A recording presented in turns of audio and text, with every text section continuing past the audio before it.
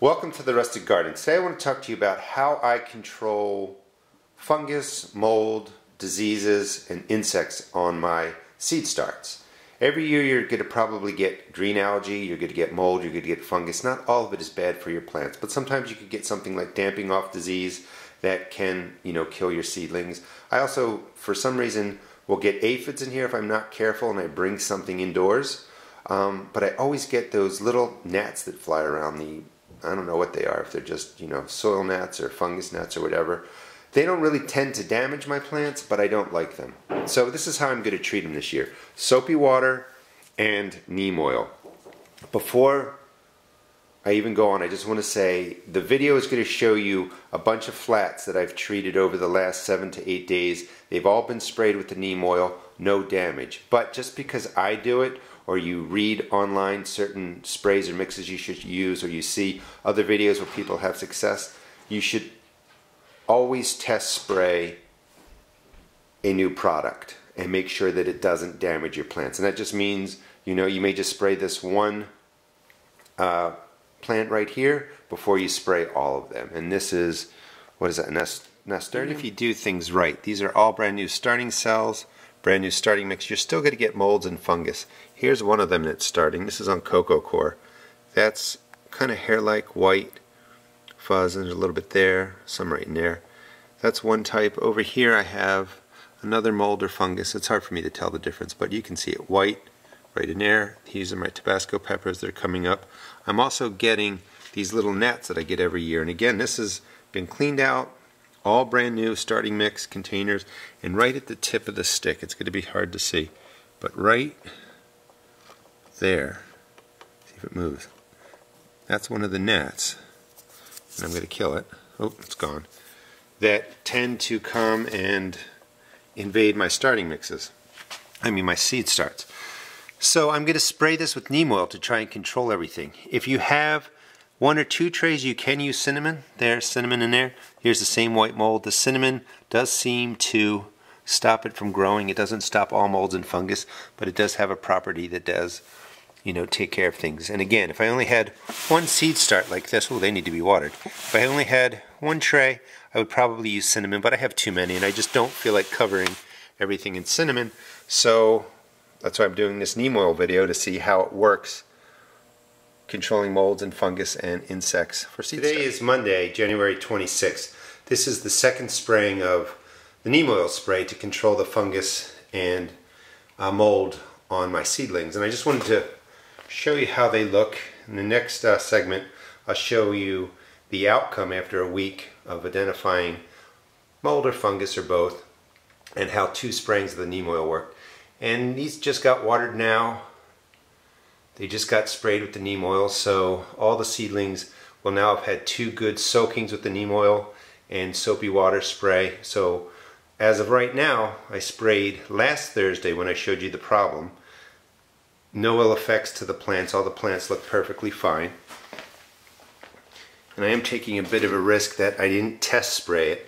I just went ahead and sprayed all of my seedlings. And there's not much growing on the surface.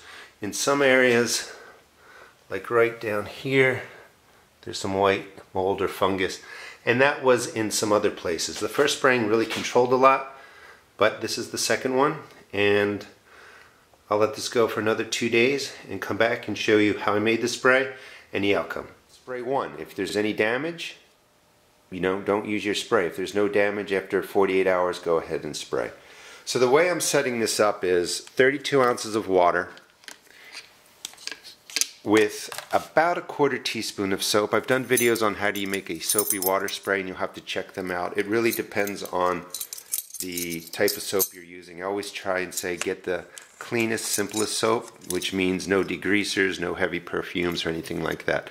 So in 32 ounces of water, 1 quart, I put in 1 to 1.5 teaspoons of neem oil. You don't need more than that. You don't want more than that. Whoa, what am I doing? That lid goes here. The reason you need the soap is because, I don't know if you can see it but you can see the neem oil floats on top. So the soapy water will break the oil down and disperse it through the liquid.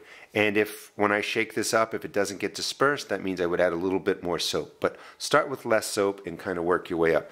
And never, when you go to spray, you want to make sure you shake it so that this oil is dispersed through the whole bottle. Never just spray when the oil's floating in top, because all you're getting is soapy water. And then when you get up to here eventually, you're going to have a high concentration of neem oil, and that will damage your plants. So when you shake it up, you see the color of the water changes, and that means the neem oil has really been fully dispersed. What I'm going to do with this video is I'm going to cut in about a week ago 2 cuts showing the fungus and molds that are on here, and you know, I basically sprayed them. And then let me also cut out now and show you the success. So here are my seed starts a week after spraying them with neem oil. I did 2 sprays about every 3 days or so, something like that. And you can see that they are starting to dry out. And just real quick, when your starting mixes go from a dark color to a light color, that's the signal that you bottom water and water your seedlings. So you're always waiting for the top to dry up. That will dry first, and that will give you the signal that you need to water them. It's also good, I think, to let the tops dry out like this, because it does inhibit mold and fungus and disease growth and stuff like that. But anyway, the neem oil has really been effective. It did not damage my plants. There is no signs on these trays of any kind of white cotton-like fungus or mold. When you come over to the other batch of seed starts, they look pretty good too. This row right in here, you can see still kind of the white color on top of the soil, and that is some kind of fungus. And it might be because of this grouping right in here is 100% organic feed mix that I sort of put into the starting mix, and one of them is a biozyme that has bacteria that are good for the soil. That could be, you know, a mold that's growing that's perfectly normal. It doesn't look like it's damaging anything right now, but that's going to get another spray of neem oil. Excuse me. Over here, everything seems to be looking, you know, pretty good. This is a tray that I kept just to the side, and I wanted to show you what was on the plants again. If the other video didn't really show it too well, you can see fungus, white cotton-like fungus here. It's a little bit different than what's over there, but the neem oil totally took care of these white cotton-like patches that were coming out in the soil, and you can see that. So the neem oil spray really, I think, is effective with the soapy water. The fungus gnats seem to have diminished. I haven't seen any for a couple of days, and all you do is make sure you shake up your spray every time you go to spray it. You really want to disperse the oil through the soapy water, and just spray the top of the plants down and the top of the soil.